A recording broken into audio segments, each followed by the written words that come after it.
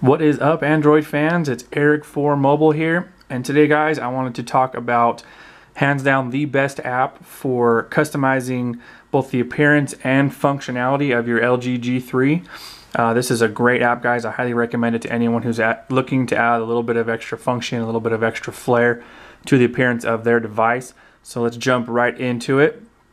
It's just an app that you can download right from the Play Store. It is free. There's only two prerequisites that you're going to need for this app. Here it is right here. It's called G3 TweaksBox.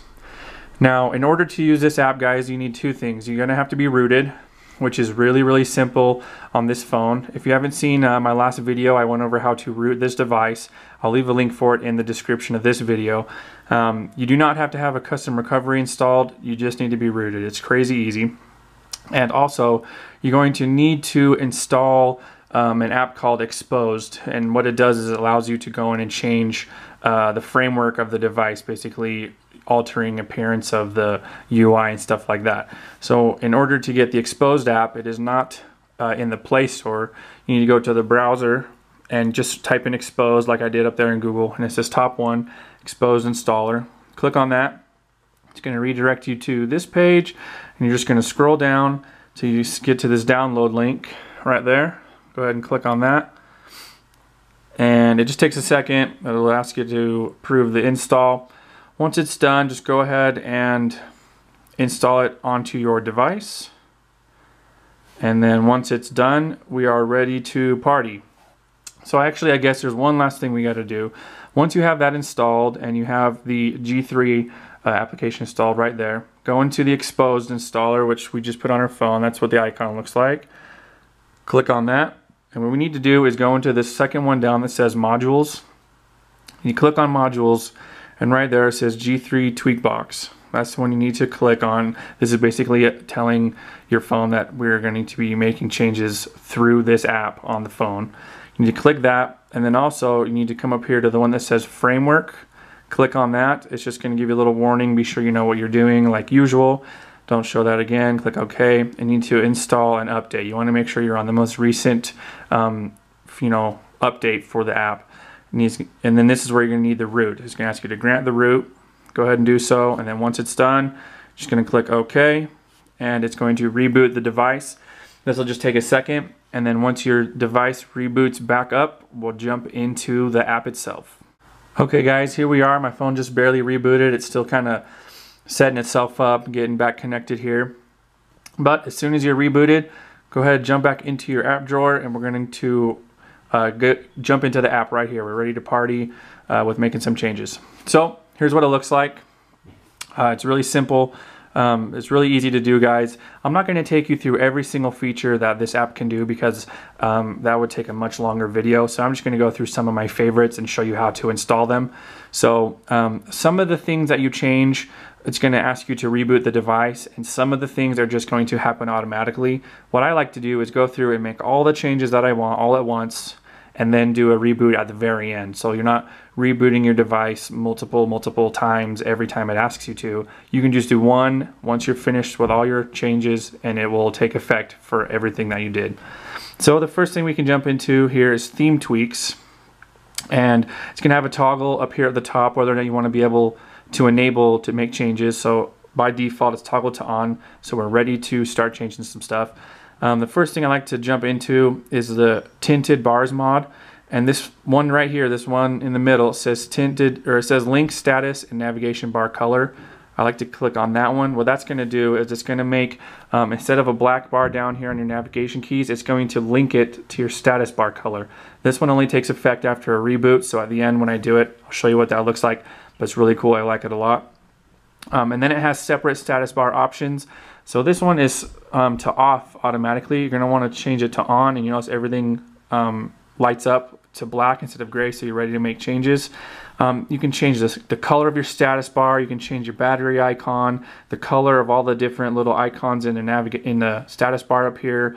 So one of the options that I like to do a lot is change the battery icon to a circle, and this is one that happens automatically. If you didn't see it, it just bumped over to a circle. So some things it'll take effect immediately without having to reboot it.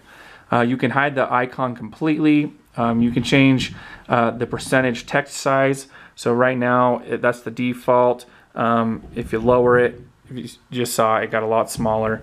I like to leave that around 100% just because, you know, it's easier to see. And then you can also change the color of the icons up here as well. I like to leave them at white, so I'm not going to mess with them. When you guys use this app, you can do whatever you want. There's endless things to play with in here. Another really cool thing that this app lets you do is you can hide status bar icons. Now, if you're on the Verizon version, and I'm not sure about any of the other carrier versions, but on the Verizon version, when you have your Wi-Fi on, it always still shows your data connection as well. So it shows your Wi-Fi and a 4G icon. To some people, this is kind of annoying. I am in that camp. So you can enable to hide that 4G icon. It just takes a second, and then bam, you just have your Wi-Fi showing now and no 4G icon. I really like that. It just gives it a cleaner look and makes all those icons a little bit smaller. I like that a lot. Another one I like to do is hide the alarm icon. I don't have an alarm set right now, but when you know you have an alarm set, you have the icon in the status bar. I don't always like to see that, so I just click to hide it and it goes away. And you can hide, you know, the Bluetooth, the NFC, the volume. You can hide your signal, your battery icons. You can hide anything. So that's a pretty fun one to mess around with. Another cool one is changing your clock position. This is another one that'll happen automatically. So you just click it. I clicked it to center. Actually, this one's probably gonna make you do a reboot, but if you didn't see it in there in clock position, I clicked centered, and then after I do the reboot, it'll be in the center instead of over here on the right side. You can also hide the clock completely. Another cool thing is you can change the carrier text. So like on the AT&T phones, it says AT&T over here in the corner. You can add that to your version of the phone. Like the Verizon version that I have doesn't have any carrier text, but you can put your name in there, whatever you want. So that's kind of cool. I usually leave it blank just because I like a cleaner look. But that's that. Then there's a navigation bar. Now, in here it's really cool because you can change your button layout. You can change the color of the buttons. You can change how tall the navigation area is, so you can shrink it down right here with these sliders, and it lets you do it in landscape and in portrait mode. So right now the default is 48 dp. You can change it all the way down to like 30 and make this thing half the size. I usually leave it pretty near stock, but that's pretty cool. I guess I can change it just for the sake of the video. I'll change it down to 30. So after the reboot, you'll see how much it affects, you know, the size of the status bar. You can change the long press actions for each of the buttons. You saw when you long press one, it automatically launch Google Now or an app or whatever. So that's pretty cool. I mean, there's just tons of options, guys. When you get the app, you can just go through and play with it on your own. I'm just going to show you some of my favorite ones. Another cool thing that I like to do is in the notification panel, you can go through and change the coloring of a lot of the apps. So if you come down, and one of the cool things is if you have the brightness slider, which I actually don't have enabled right now, but let me go ahead and add them back in. So when you have these brightness and slider, or brightness and volume sliders enabled, they're the stock kind of greenish color, but through this app, it lets you change that color. So here's the stock brightness slider color.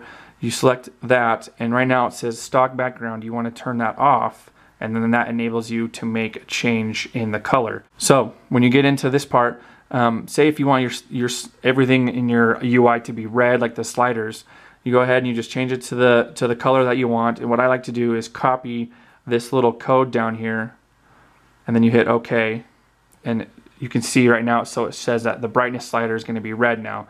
So you can also change the volume slider, so you know if you want them to match. And the reason I copied that little code is because this time you can come in and just paste that code, and bam, hit preview, it'll select it, and there you go. You got the same color for both of them. In here you can add carrier text to your drop down. So if yours says, you know, your carrier down here, you can change that to say, you know, whatever you want. Seeing it's already changed the color of my sliders to red. So that's cool. And then I like to go into quick settings and change the toggle icon colors as well. So I come in here, I paste it, hit preview and hit OK. And then my toggle icons, that might just take until after a reboot, but those will change to red as well. And then you can mess with the recent apps window. You can add a clear all button. You can add a RAM bar so you can see how much RAM your phone's using up. And then under other UI tweaks, there's even more customizations. You can change your volume slider. So when you're changing the volume on your phone, those are all the stock kind of greenish color. But if you want those to go in and match the red that you put in your status bar, you can go in and paste those colors in and make those red as well. And then, so that was all just in theme tweaks. Now you can go in and tweak specific areas of your phone, like the lock screen. You can hide a bunch of information if you don't want as much information to show. In the call tweaks, I like to make bigger caller pictures. So when someone's calling you, that round profile picture of theirs is bigger. I think that adds a nice look. Message tweaks, you can change what happens when you receive a message, whether or not your screen turns on, all that kind of stuff. I like to go into the theme color and change it to what we had those other colors set to, that value that we pasted. So now when you go into your messaging, instead of being that stock orange color, it'll be the red color. So that's pretty cool. Sound tweaks is another one where I like to go in and add more volume steps. So when you're changing the volume up and down, it's going to give you a lot more steps instead of these longer ones. That's pretty sweet. LED tweaks is really just enabling the LED colors for missed calls and messages, stuff like that. You can change it from the stock green when you get a text message to be purple or red, blue, whatever, and so on.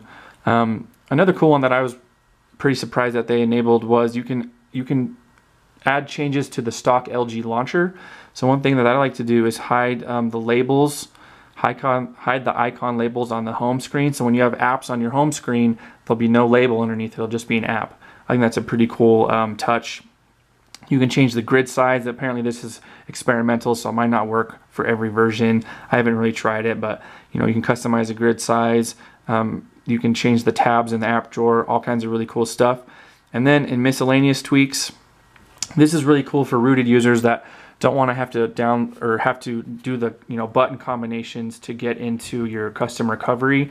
You can enable the 4-way reboot and additional items in your power menu. So then when you hold down your power button, instead of just having the 3 options to power off your phone, there'll be more options like reboot into recovery, reboot into safe mode.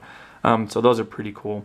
So that's pretty much everything that I like to do to mine. So what I'll go ahead and do now is do a reboot on the phone so that the things that didn't have a chance to take into effect can go ahead and happen after that reboot. And then when I'm back up, I'll show you how it's changed. Alright guys, we are back, booted back into my system. And right off the bat, I don't know if you can tell, but that status bar down there, those icons are smaller. Like I said before, I shortened the space of the navigation bar so it would be smaller. So you can see that there. If you drop down the notification shade, you can see that now my icons are all red like I changed, and the sliders are all red. So that's a really cool look. Also, another thing that we did is, if you remember, I went in and I changed the color of my SMS background. So you can see here where it was stock orange before, now it's got this nice red color, so that's cool. I also changed the clock from being over here in the corner to being in the center, so that's taken into effect. The 4G icon doesn't show with the Wi-Fi anymore. Those are just a few things that you can change with that app. There's dozens and dozens of more. Sorry guys, I kind of rambled through this video. I got my battery light blinking at me the whole time, but that's just a quick rundown of some of the really cool things that you can do with the LG G3 TweaksBox application from the App Store. Like I said, it's a free download. I highly recommend you guys go grab it and start personalizing your phones. But that's it for this video, guys. If you liked it, give it a thumbs up, subscribe. I really appreciate you guys watching my videos, and we'll see you in the next one.